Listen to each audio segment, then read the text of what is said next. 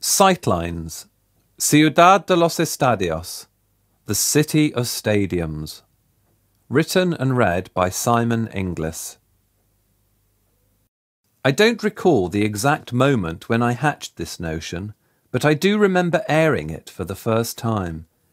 It was several years ago, in Andrea and Mario's studio flat just off Las Ramblas in Barcelona. I said to Mario, next time you're back in Argentina, could you please buy for me the very best fold-out map you can find of Buenos Aires? Money, no object, I want the best. Aware of how little Mario cared for football, I also asked, if you can find anyone to help, can you also get them to mark on the map where all the football grounds are located? It is said that in the late 19th century, the locals in Buenos Aires, porteños as they are called, used to describe the Englishmen they saw kicking around footballs, los ingleses locos, the crazy Englishmen, supposedly because they played in short trousers, and in those days porteños thought that for adults to show their knees in public was embarrassing. I seemed to meet a similar reaction when I talked about my plans to visit as many football grounds in Buenos Aires as possible within a week. Out of respect for my boyish enthusiasm, the locals didn't laugh, but you could tell they were asking themselves, why? I had concluded from my researches, you see, that there are more football grounds in Buenos Aires than in any other city in the world. And not just dozens of ordinary grounds, but a whole string of major stadiums, each reputedly holding 30, 40, 50,000 or more spectators, and all within a few square miles of each other. A comment in a Buenos Aires newspaper seemed to confirm as much. It said, "We have more stadiums in this city than public libraries. Never has so much knowledge of football been possessed by so illiterate a people." So when 2 or 3 years later Mario finally delivered the map, in its stiff red folder marked Gran Buenos Aires, with a separate little street index and a truly awful colour photo on the cover, I was transported. It was a large, wonderful map. Oh, gracias, Mario. Sufficiently detailed to gratify my basest hankerings as a cartophile. Now, there probably is no such word as cartophile, but there should be. For how can one love cities and yet not love maps? I buy city maps with more care than I do socks, and when their seams tear from use, feel a good deal sadder. For me, a fold-out city map is a portrait of desire, promising delight, frustration and disappointment in equal measure. I can stare at one for hours, absorbing its patterns and names, the paths of rivers and streets, the relationships between one area and another. Bound A to Z street maps are fine for daily use, but they show only snapshots, not the bigger picture. Whereas a fold-out map shows it all. Like a centerfold, it is a feast for the eye, a beckoning finger to he who stares. A good map challenges you to step out onto a foreign street and sense your direction without having to look up anxiously every minute, without appearing like a tourist, to nip onto a bus or train without asking for assistance, to be a man, not a mouse. If you were to ask, do I love stadiums because of what they are, or because of where they take me, my answer would be to unfurl a large city map, if not of Buenos Aires, then of Prague, perhaps, or Melbourne, or Los Angeles, and simply say, look for yourself. The two cannot be separated.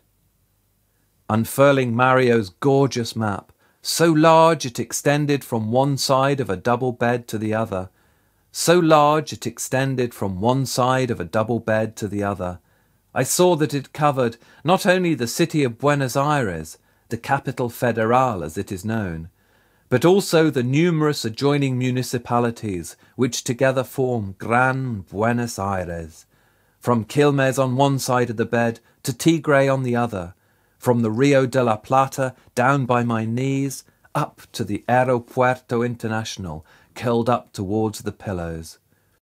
ringed by the kiosk owner who had sold Mario this map, were familiar names such as Boca Juniors, River Plate, Racing, Independiente, and Argentinos Juniors.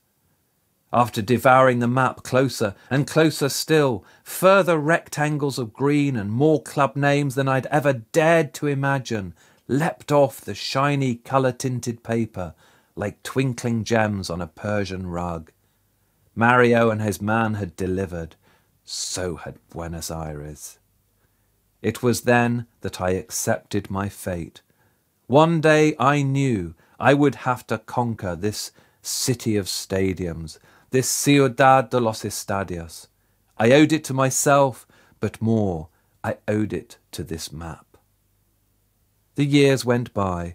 I travelled to hundreds of other stadiums in dozens of other cities, but none came near to the Buenos Aires of my fevered imagination. Not even Rio de Janeiro. Ha!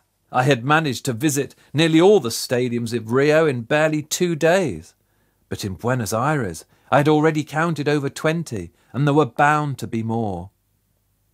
Eventually, when the time was right, Mario spoke to Andrea, Andrea rang Fernando, Fernando spoke to Carlita, and as invariably occurs when one enters a circle of Latinos, names of friends and friends of friends merge into one, and in time a solution was found. It was arranged. I would stay in Buenos Aires at the Palermo apartment of Enrique, a man, an unusual man, shall we say, with whom my wife and I, plus Andrea and Mario, had shared a French farmhouse holiday several years earlier. Enrique and I had not hit it off. His egotism had crushed mine. His talent in song, in music, in the kitchen, had reduced me to the role of an embittered onlooker. But maybe this time would be different.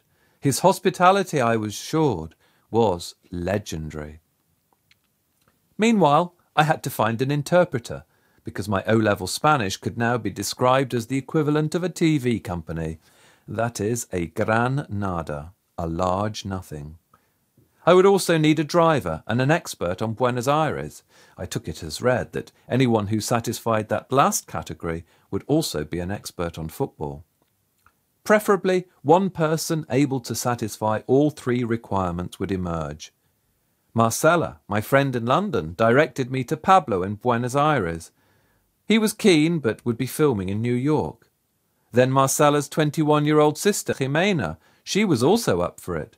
But when we met in London, she seemed too slight and beautiful for such a demanding assignment.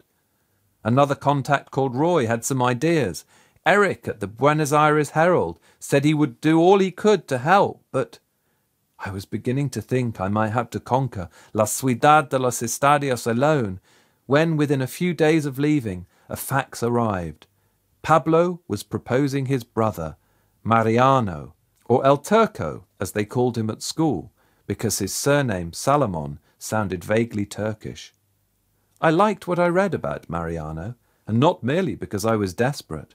And so, a few faxes later, our blind date was settled. In a Clerkenwell cafe on the day before my flight, I showed Marcella my hit list. By now it had grown to at least 16 stadiums, with a further 10 or so in reserve. I wanted to know, really wanted to know, the distances, the traffic, negotiating streets which stretched across a double bed. Was I crazy? And then there would be trouble with access, surely, endless phone calls, accreditation.